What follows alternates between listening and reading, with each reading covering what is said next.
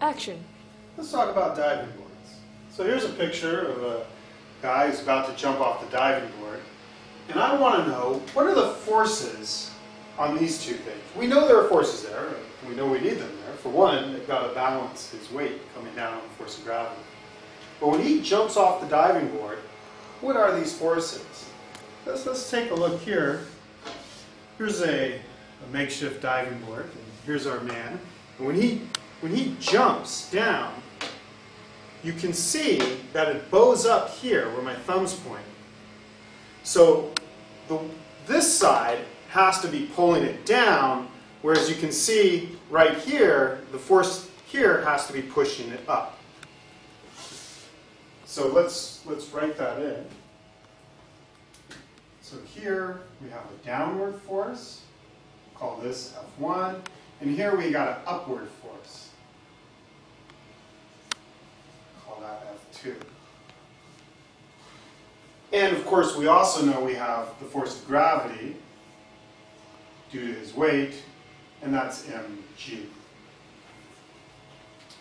So, well, the first instinct would probably be to apply Newton's laws. We know sum of the forces equals ma, and we only care about the y direction in this problem.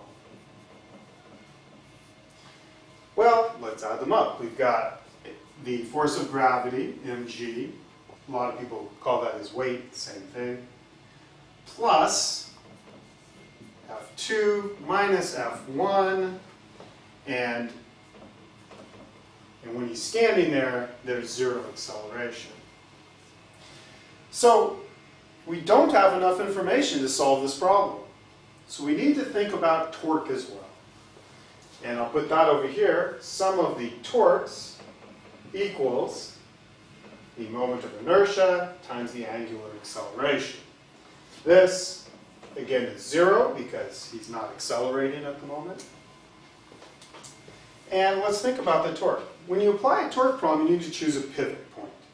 Now, if we choose one of these guys as our pivot point, for example, this guy, then the perpendicular distance is zero and we'll only have two variables. Because remember that by definition, torque is equal to the force times the perpendicular distance from the application of the force, so for example from F2 to the pivot point. And let's draw that in. So in this case, if I'm talking about the torque provided by F2, that's this distance here, which is 3 meters, and it's perpendicular. So we can put that in, the torque from F2, I'll call it torque 2. Well, it's simply this force, F2, multiplied by 3 meters. Well, we also have F1, but we don't have to worry about F1 because the torque on F1, I'll put it here, F1 times 0 equals 0. So when I choose a pivot point right here, it eliminates the torque from this guy. I mean, you can think about it.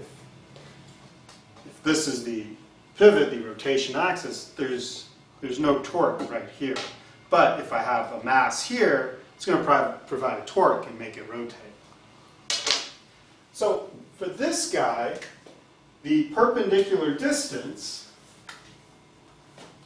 well, it's this distance here. It's 7 meters plus 3 meters, so it's 10 meters. So we can write that in here.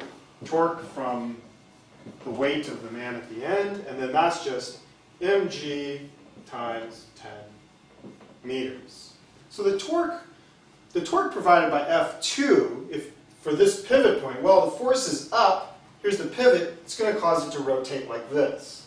So rotational direction like this. Now, for the torque of the force of gravity, force is downward, here's the pivot point, so you can see it's going to cause it to rotate like this.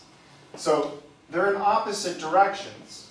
Doesn't matter, but let's choose this one to be the positive and this one to be the negative. So then we have F2 times 3 meters minus, oh, I need a little more space here, minus mg times 10 meters, all equal to 0. And now we can solve for F2. I know that the mass, we've set it to 80 kilograms. Acceleration of gravity is 10 meters per second squared. So canceling off the units of meters,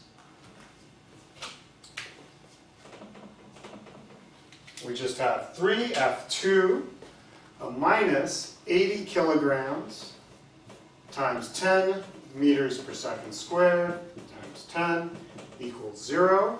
And therefore, 3F2 is equal to 8,000 newtons, or F2 is equal to 8,000 newtons divided by 3, which is, what is that, 2, it's about 2,000, rounding 700 newtons. So there's our value for F2. And then once we know F2, we can plug in here to get F1. So we have 800 newtons plus the 2,700 newtons minus F1 equals 0. And therefore, F1 has to equal the 2,700 minus the 800, which is 1,900 newtons.